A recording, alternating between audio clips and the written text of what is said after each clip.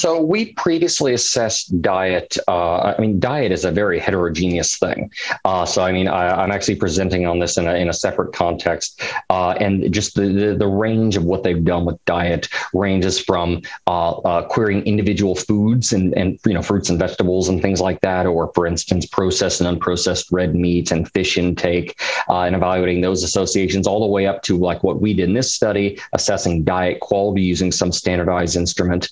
And then there's also ways of really comprehensively assessing what people are eating over the course of 12 months or the preceding couple of weeks, and then applying things like factor and index analysis to really reduce that to broad patterns of diet. However, what we did here is kind of the middle ground, which is applying a diet quality instrument, in this case, the Diet Habits Questionnaire, which is a 24-question instrument, which gives you an overall score of diet quality ranging from 0 to 100%. We previously assessed this in our HOLISM. So this is using our HOLISM cohort, so the health outcomes and lifestyle, in a sample of people with MS, which is a large international cohort of people that have now been followed to 7.5 years of follow-up. This is an international sample. The large proportion of our participants are coming from Australia, New Zealand, Canada, America, and the United Kingdom. However, the baseline sample comes from 66 different countries.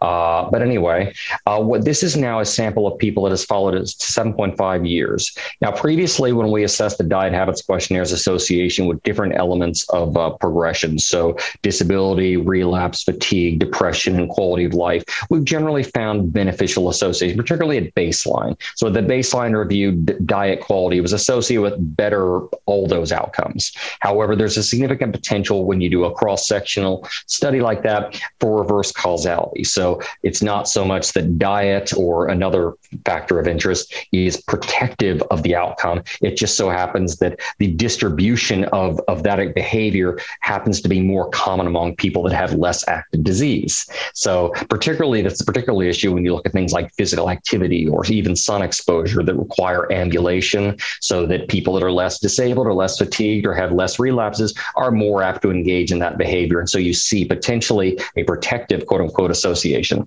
In the case of diet, there's less risk for that, but still a potential. And so it's important to do a prospective study. And we've assessed prospectively the relationship of diet at baseline with subsequent disability at the 2.5-year time point, and also quality of life at the 2.5 and 7.5-year time points. And what we've done here is we've looked, as I said, up to the 7.5-year time point, looking at baseline diet quality with disability at the 7.5-year time point, so 7.5 years later. And we find really great consistency between what we found cross-sectionally and prospectively at the 2.5-year time point before, such that baseline diet quality is significantly associated with less disability and less disability progression 7.5 years later.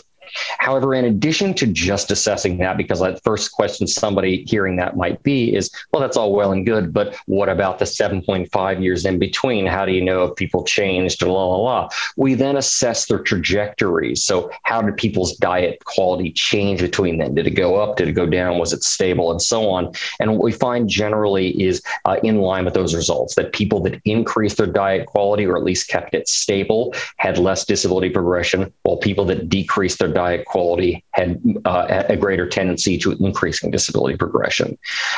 In line with our previous results of the 2.5-year time point, we did not see associations with fatigue or depression, which may suggest that the previous cross-sectional findings with those outcomes may indeed have been reverse causality. However, the findings that we find with disability is very consistent over time, and the fact that it is robust both prospectively and through we adjusted for relevant covariates like age, sex, MS type, fatigue, so sorry that this may indicate that these results are actually robust. However, it is important to assess and replicate this in other samples. There's actually, as I was saying, there's a lot of stuff that's been done with regard to diet in MS, but the majority of it, unfortunately, is cross-sectional or case control in the design, which means it's only done at one time point. Cross-sectional means screens. They just recruit a lot of people with MS and then say, what are the characteristics of people with and without the different exposures.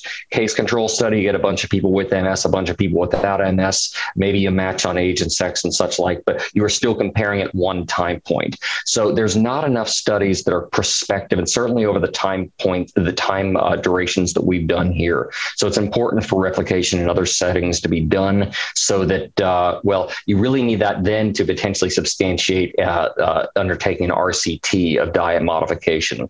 There's a lot I know of encouragement that you may have seen in literature, some RCTs of particular diet programs and assessing their potential effects on MS progression. However, I argue that it's actually quite important to first do the kind of prospective observational studies like we've done here to, one, assess, is diet associated? Because here again, we've shown diet is associated with disability, not with fatigue or depression. Now that could be particular to our sample, or it could mean that diet, while beneficial with disability, is not beneficial with these. So it's pointless to then do an RCT assessing these outcomes if you're not actually going to potentially see an association.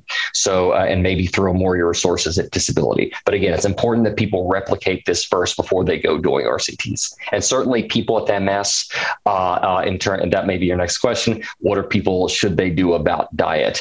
Much like the vitamin D supplementation that we talked about before, the evidence is such that there's really not enough evidence that diet modification will modulate your disease. Again, largely because of the time that report was done, the MS Research Australia guidelines, the kind of longitudinal studies that I just described that we've done hadn't been published yet.